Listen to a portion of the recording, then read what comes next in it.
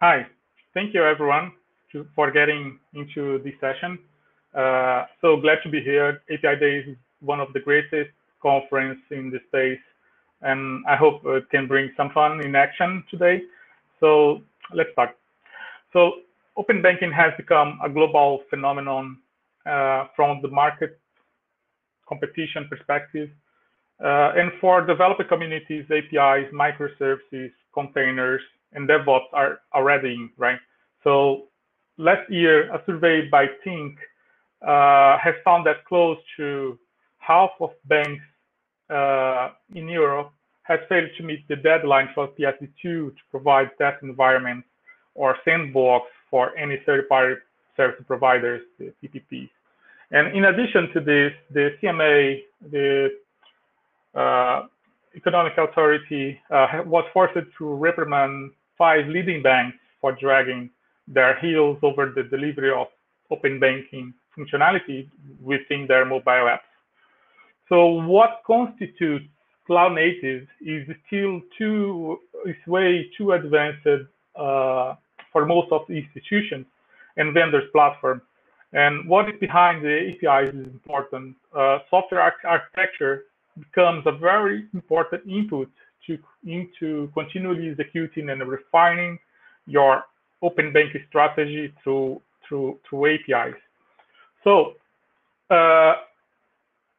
I'll cover today. I'll talk briefly about the open banking sandbox solution, then jump into the landscape of cloud native and common scenarios found for APIs on open banking implementations around the globe before getting into action to showcase a test environment anyone can bootstrap very quickly connecting with a cloud native demo application. So my name is Rafael Marins. I'm a Red Hatter, and I work for Global Financial Services, guiding the technical agenda in the product market team. And so quick cool story about me. I'm Brazilian, and actually I live in Rio de Janeiro. I got engaged with open source in Java community 17 years ago, and I am a Linux user since 1996. More than 20 years background in technical and business space, right? So when I'm not working and not with my family, I enjoy doing some windsurfing, electronic games, and watching to my favorite football team. Okay, so let's set back. Last year, back in November at the API Days London, we presented another workshop, the Red Hat Open Bank Sandbox, why we have built it and how we can use it. And it was initially a service provided at Red Hat developers website. By the way, it's a go-to site for every developer to get fast and at speed. So there we provided a catalog of APIs. You could register as a user and developer, as a developer, and get the user key to place your API calls. And behind these services, there was a comprehensive technology stack to provide identity access management, a fine-tuned authentication, and more than implementing the API gateway pattern, indeed a full API lifecycle management, multiple runtimes to develop your endpoints and connect to internal banking systems, all that sitting on a multi-cloud container management platform. So what is new? The new is we have packaged the Open Bank Sandbox with automated provisioning and make it publicly available as open source solution. So let's talk a little about the full lifecycle, full API management lifecycle that's covered by the Red Hat Open Banking Sandbox. So the basis of effective API strategy this is the basis of the effective API strategy. So the API lifecycle management is a term that's illustrating the need to manage all the steps in the life of API, from creation to retirement. So Red Hat advocates for the API-first approach. This involves consulting with stakeholders to collaborative design and the API before determining and developing the various channels that the application that we use this API. One of the benefits of this approach is that organizations get valuable feedback in the early stage of design, which helps developing a service that delivers value to API eventual consumers. So at the stage of API lifecycle are planning and designing the API, which involves mapping out various research operations along the business case scenarios before the API is fully implemented. These include mocking. Testing the API deserves the same first-class treatment that you would give you to any application. So once you made your API available, you take on our responsibility to ensure nothing affects the API quality and performance. Implementing the API focus on the plan and the design. Deploying the API to an environment that facilitates the easy discovery and consumption is essential. So for the success of this API strategy, API control, consumption, when managing the API to protect the quality of the services via rate limits and SLAs.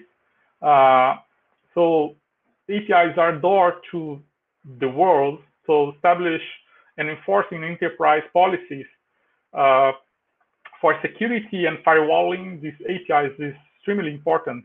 And APIs from the API catalog is published into API developer portal to be easily consumed by developers.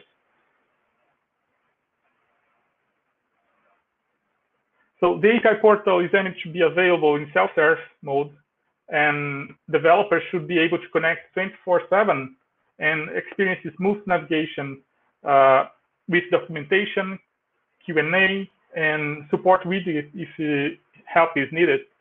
And at the end, most of the time APIs are offered for free because they represent a new way of making business.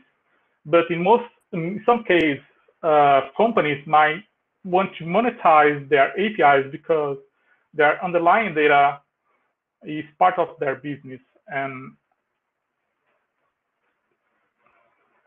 that's why companies will track the utilization and apply the plan policy to generate some the API revenue. So, and this is the Red Hat technology stack that provides the full API lifecycle management. So I just keep it here for your reference.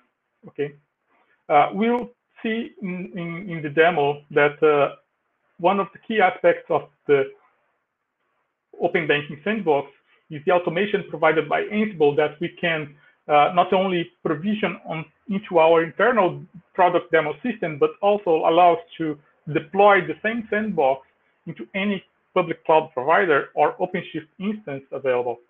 Another component is MicroRocks for mocking and testing the APIs, API first approach. Quarkus is cloud native, and we'll get into this. So containers simplified application and API deployment and portability across platform. So this eliminates the need to refactor services to launch them on different infrastructures and make your environment more efficient. In this open banking platform, Red Hat OpenShift serves as the underlying container platform, application platform, and free-scale API management with Fuse and single sign-on, Red Hat OpenShift application runtimes, and all run in containers within the OpenShift container platform. So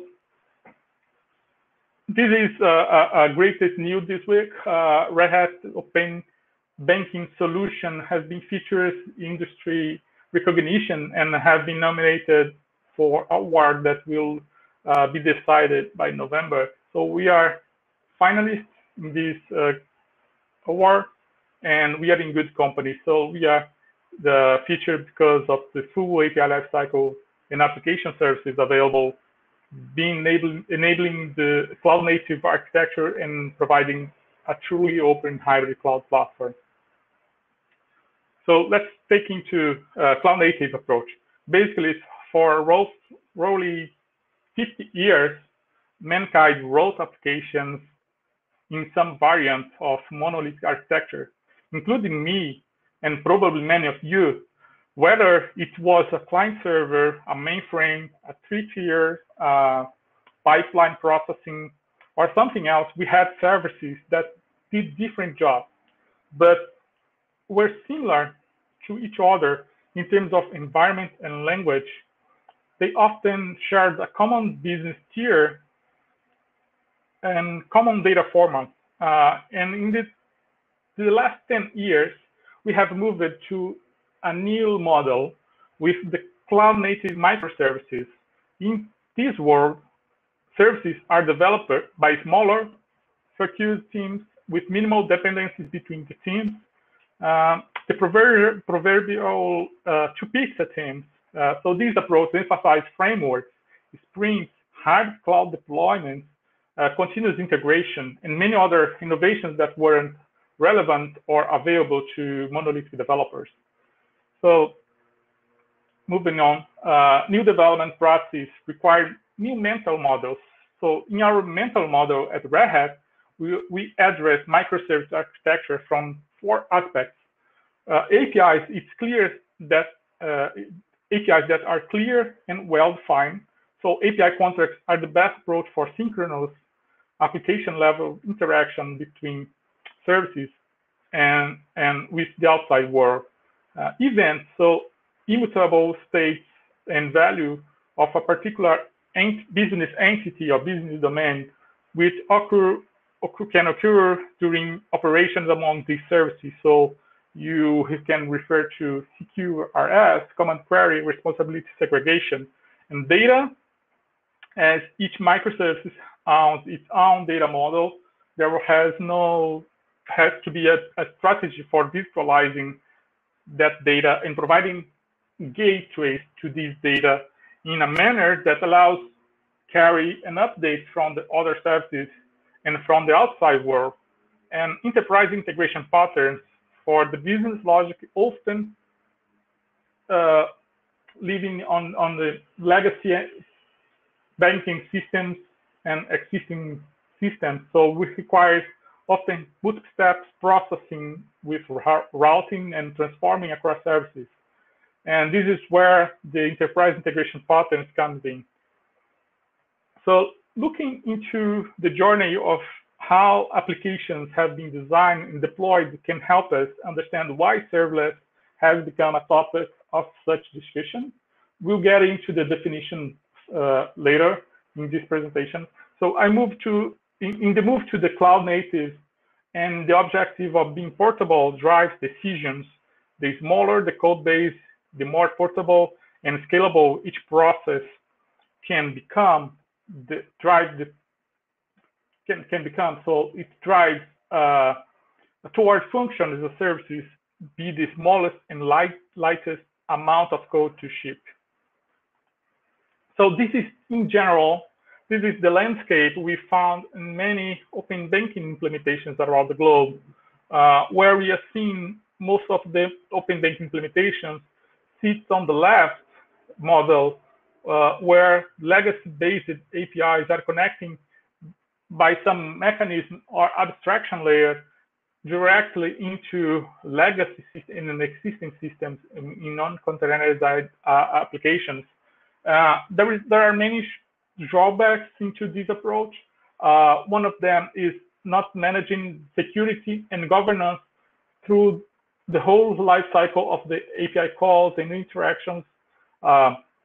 Also, you can evolve for driving internal consumption. So you have internal APIs that are integrated with the API management external access for consumption. And we start to also move into the containerized application platforms, where we start to see cloud-native microservices. So into this cloud-native microservices, there are many principles we're going into, but one of the common patterns is to consider all your microservices, cloud-native microservices, into a service mesh we can manage and handle.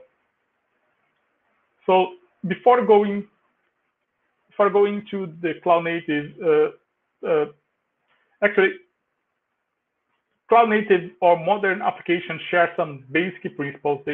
They are distributed in nature, ideally designed to run anywhere and ready to scale on demand. The scales for these applications happen based on events, HTTP requests, or more complex event systems like Kafka or third-party systems. Everything has API and is connected to the world. So your applications will eventually be exposed as an API or have to talk to another system using API. With most cloud-native applications, you will end up calling services within their APIs and build their services of your own. Modern applications are designed to be disposable.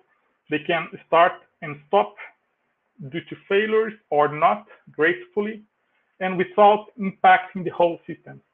These characteristics help you to build more robust systems, handling unexpected circumstances or events.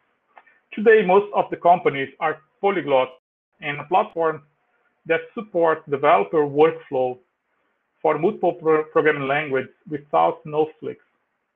So no special treatment for a given language or framework. Consistency is key to the scalability. Security is also a common cross-cutting concern, but given the scale, most systems run today and with automation in place, it's a paramount requirement and must be out-of-box secured by design. This is keep for reference the cloud-native definition from CMCF. You can get into later. I'm not getting to read more on it. And then we talk about quarkus and why this is important. So quark is a teeny particle that makes up protons and neutrons.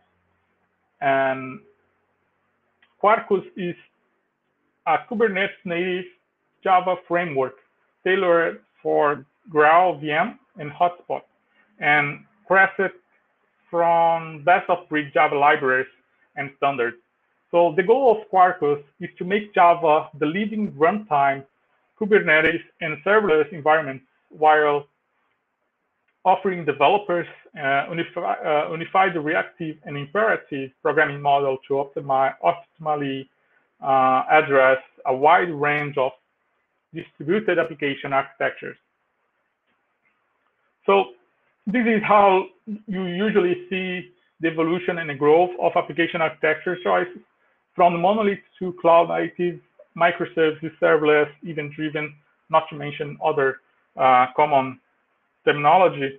And the Quarkus native binaries are extremely search efficient, so starting up fast and taking very little memory, and this makes it very well suited for to many uses where traditional Java applications have struggled, such as serverless and or event-driven architectures and applications, where process isolation and density are super important, like scalable microservice architectures. So Quarkus precompiles and packages our application as a native binary.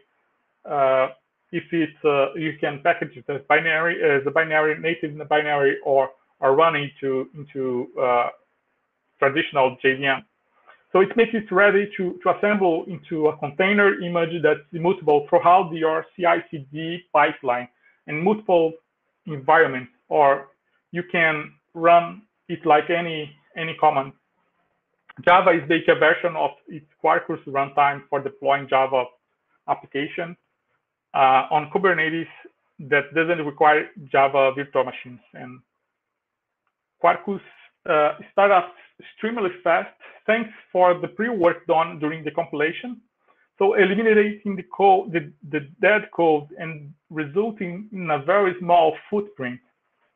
So this is usually the process. The Quarkus native compilation. Quarkus sticks to use Graal VM or the Mandrill subset of the Graal VM that Red Hat is delivering now, and they compile into native executable images or runtime. We'll see this during the demo. So let's go into the demo. What is it in?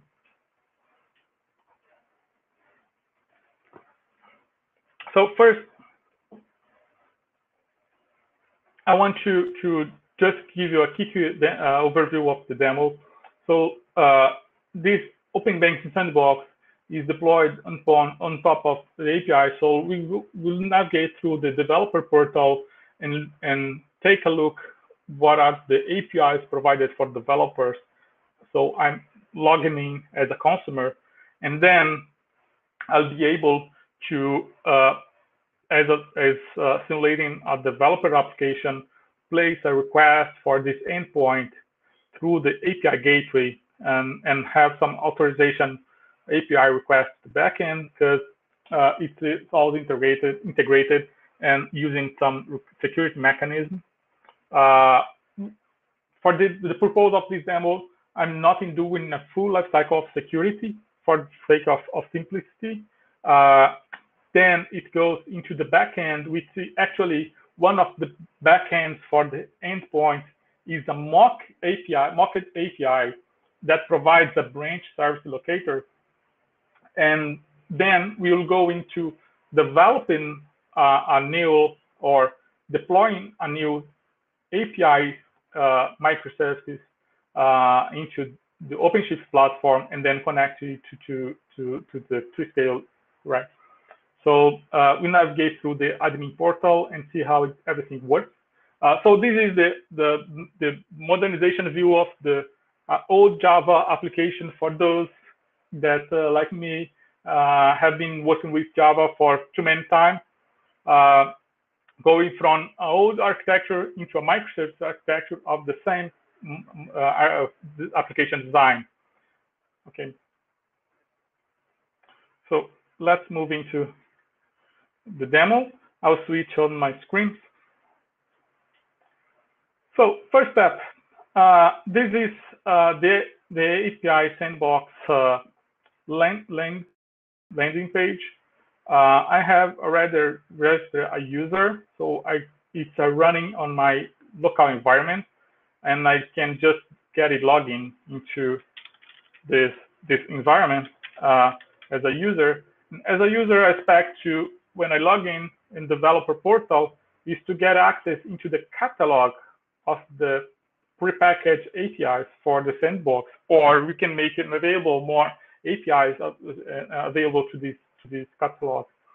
So it's not feature extensive, but it includes some prepackaged APIs from Open Banking, UK Open Banking API definition.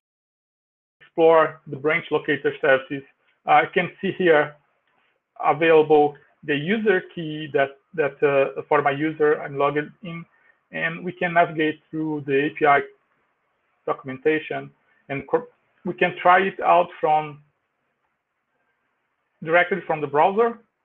Okay, I need to insert here the user key and place execute, and actually it will place a request to the backend,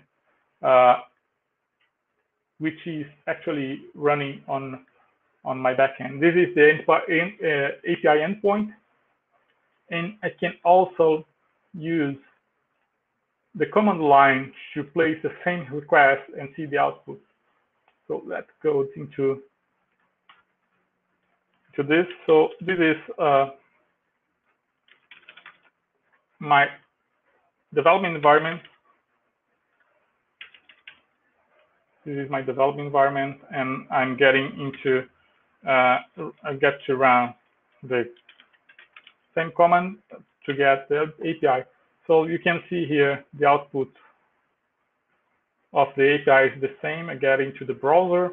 I'm getting the branch response, and luckily the first branch is based in London. So yeah, just featuring this usability.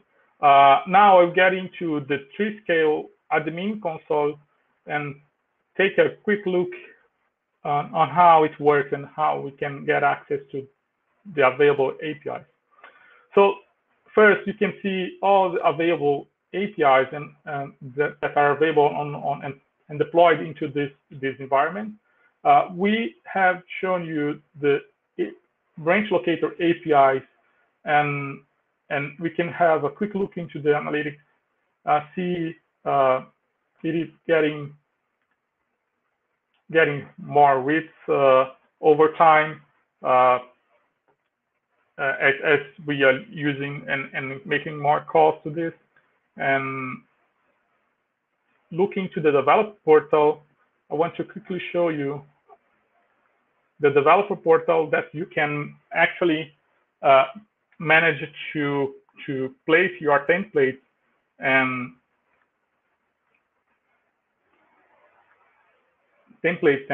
and display your developer portal, or providing a new design user look and feel. So this is the template for the catalog page.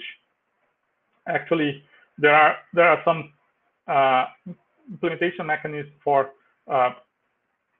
scripting through these templates, HTML templates and files.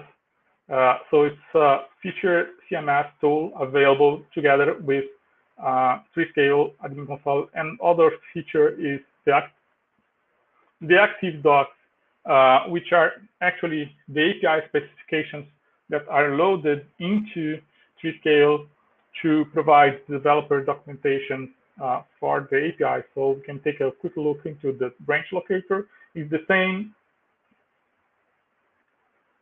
documentation available and used on developer portal that I retrieved it from here. So taking a quick look into the API endpoint, there is a concept of product API and backend. So I can connect, create it, and we are all moving into the API world, into team developers are creating and companies are creating products, not actually APIs. And we use this terminology to package and connect the product with multiple endpoints and make it more flexible to connect and use the policies. So actually,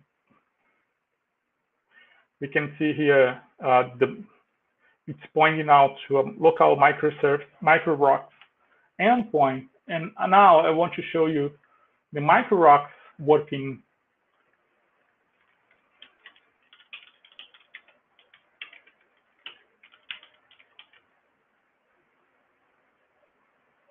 Yeah, so I'm getting to micro-rocks, the community project that I have deployed together with the Open Bank Sandbox. And what you can see is that we can also have some metrics on micro-rocks.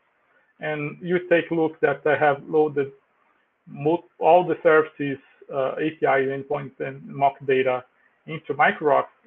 And it can make it easier for you to test and develop multiple scenarios and doing some logic and templating over API requests to respond into a properly way. So this is the quickest and fastest way possible for starting our API lifecycle. So back to this is the OpenShift interface. As I mentioned, I'm running a local environment, and I want to quickly show you that we have implemented the API, all these APIs and the Open Bank Sandbox in automated fashion, and we are using Ansible playbooks for doing the automation of provisioning. It takes about 10 or 20 minutes to provision the OpenBank sandbox on top of OpenShift. It includes downloading multiple images from Red Hat repositories. So you can see here, it's an example I have run yesterday. It took about 11 minutes to deploy the OpenBank sandbox into my local OpenShift platform. So back to OpenShift, what I want to show is that the way we use to deploy and create the APIs into the platform is also automated. So we don't need to go and manage it and do multiple clicks, but going to the Red Hat operators for Triscale, we can see the instance of the local Triscale, but also the product and backend APIs deployed over. So actually, this is there are multiple examples that are available on our source repository that we are loaded from the automation playbook into Triscale.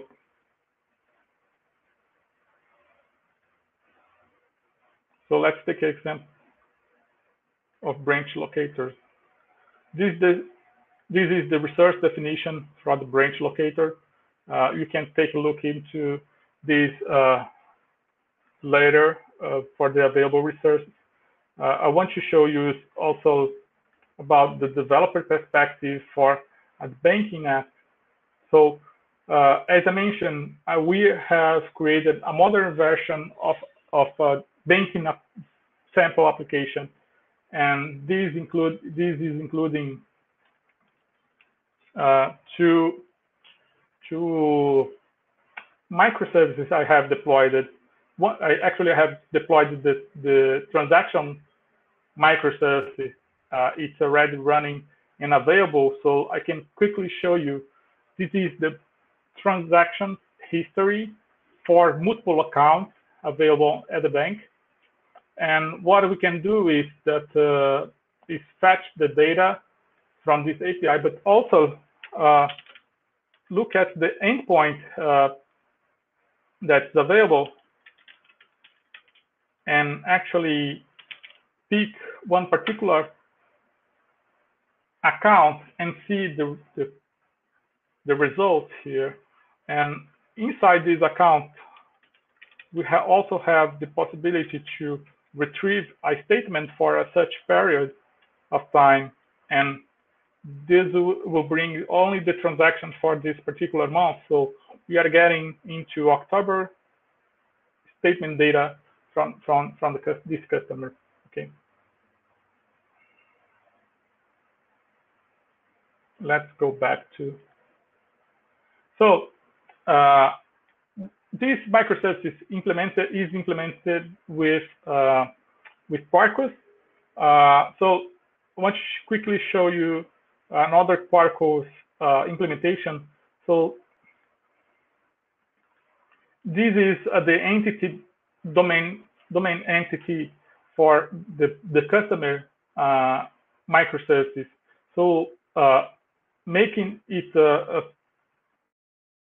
the object modeling and integration with the database through Hibernate is just a matter of putting the annotations and making the public variables on the class definition, and also creating the services is using the Java REST annotations and using other component libraries to list out what are the methods used and how it maps into actual endpoint definitions.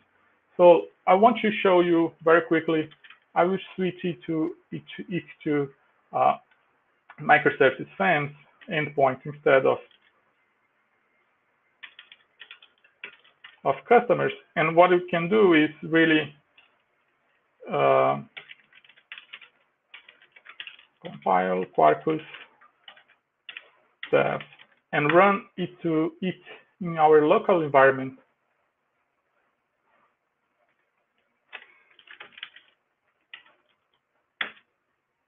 wrong directory. So here we go.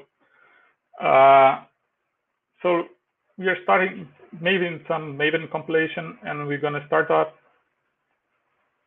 the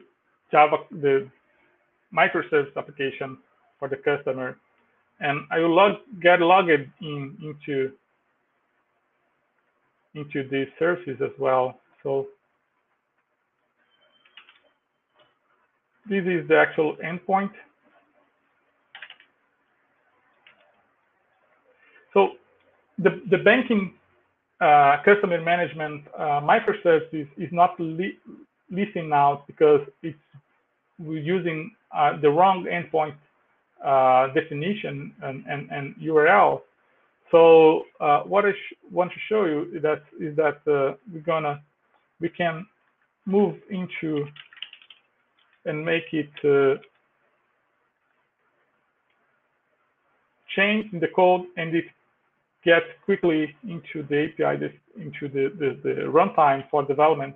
And for development purpose, it's really productive and effective because you do not need to spend too much time into compiling, packaging, and deploying your application in order to test.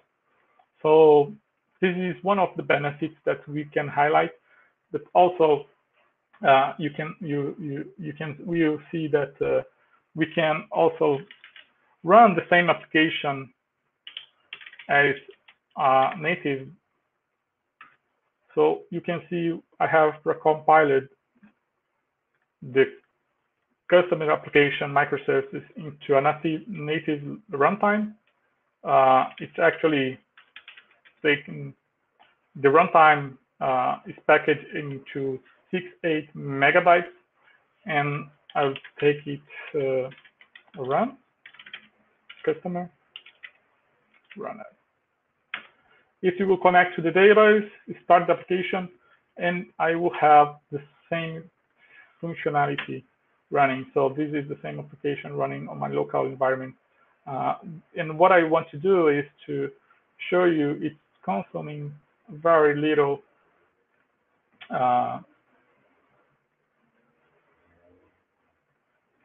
memory and resources. So just a second.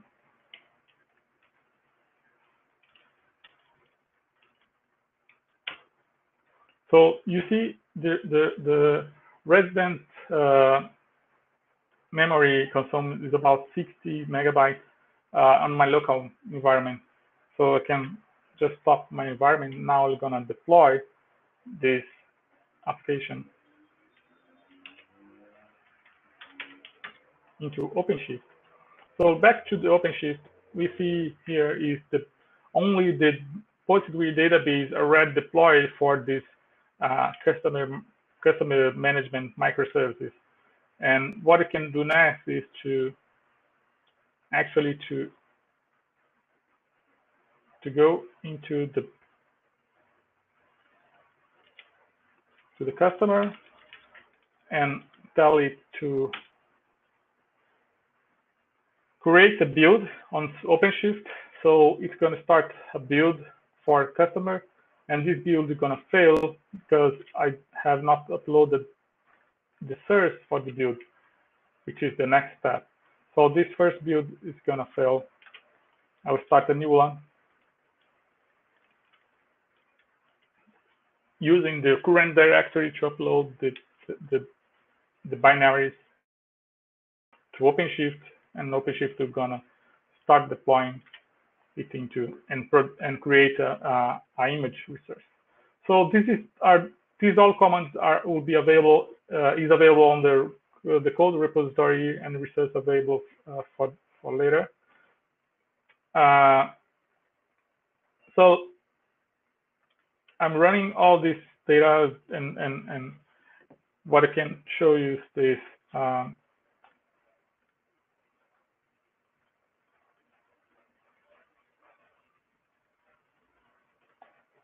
All stated operators in the banking space in the sandbox environment and in MicroRocks is using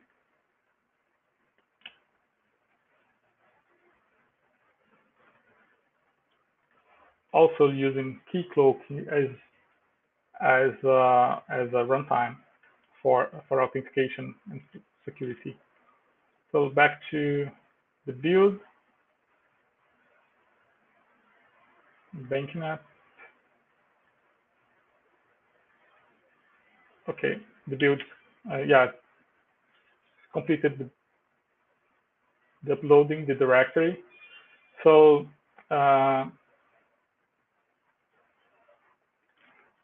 once we have this building finished, we'll be able to, so it's doing their job, creating the container image, loading the image into the images directory inside OpenShift, and then it will once the image is available, we can see the image. Yeah, it's pushed into, so we can see into the image streams into this banking project.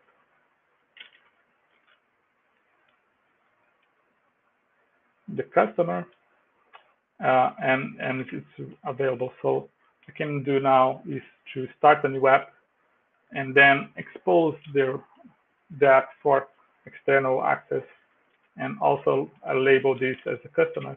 So it's now all deployed on OpenShift, and we can see now is the customer application running on OpenShift as well. So this is the idea of the lifecycle. So I have shown you the APIs available, the developer portal, active docs, the branch API definition, and the analytics. And one step further is to show you how to deploy a new API backend. So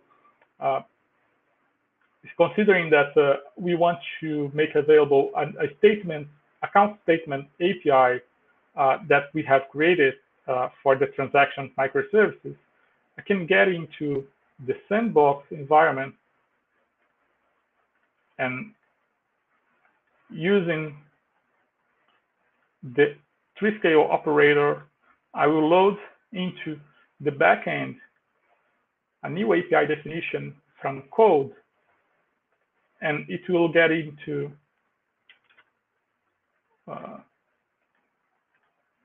so let me get into the 3-scale dashboard, so to show you that not all APIs, these are all the APIs available for now, and we'll deploy a new one. So actually the code for the backend is here.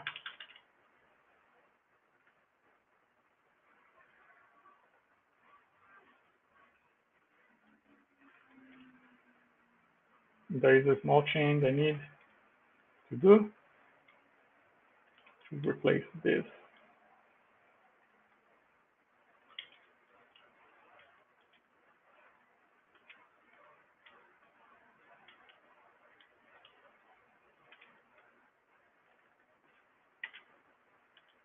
Done.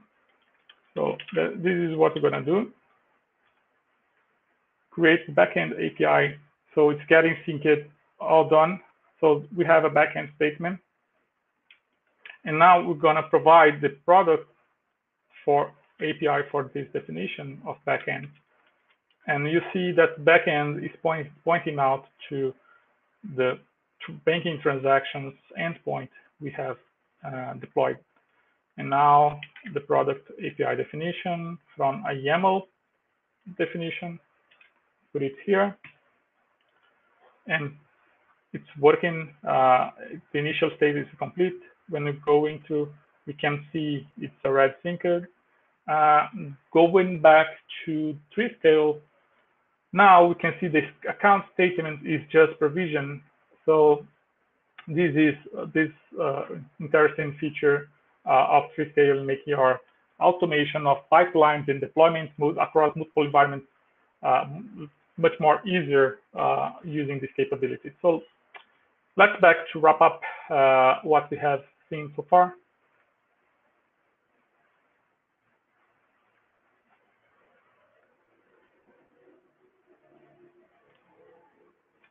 Good. So this is the application architecture we have seen.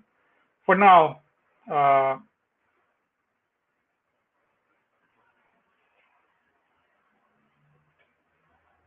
very quickly, these are the benefits of Quarkus. You get more details from this presentation slide deck. The benefits for developers and the benefit for the way developers work. So we can take the imperative or reactive approach. So to wrap up, architecture evolution is a necessity. Serverless definitions is the way to the place we are going to. It's a compute and executing model that depends on services to manage server-side logic and state where business logic is run in stateless, and even triggered compute Linux containers. So this is the approach. And the cloud-native approach in action is about APIs, enterprise integration patterns, data, and events. So we can have multiple scenarios and use case for data as API using service registry for decoupling the consumer and producer, low-code data, UX, changes data capture, policy creation and extensions, and serverless integration, all that which is provided out of box from the Red Hat integration platform on top of OpenShift.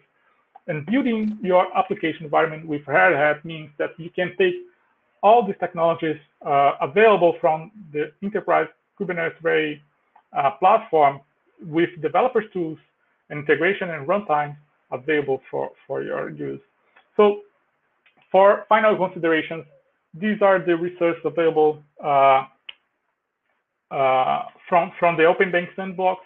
You can call it yours, get up with OpenBank Sandbox environment as you want. I will recommend you to go to the interactive learning portal at openshift.com. Try it. There are multiple scenarios and ways, much simpler. You can try starting using OpenShift from your web browser without requiring provisioning into a public cloud or your local machine. You can also try to deploy the banking app demo application that I have just shown you, and it will be available on this GitHub repository. You can launch into the interactive portal as well. The OpenBank Sandbox collaboration with workspaces is available on the GitHub Open Accelerators. This is the space where we are working as a community or collaboration. So you can open tickets and make your questions over there if you need help, and find out more at Red Hat Financial Services landing page. So thank you so much for your attention. If you need more, you can reach me out on social media or reach out to Red Hat representatives. So thank you.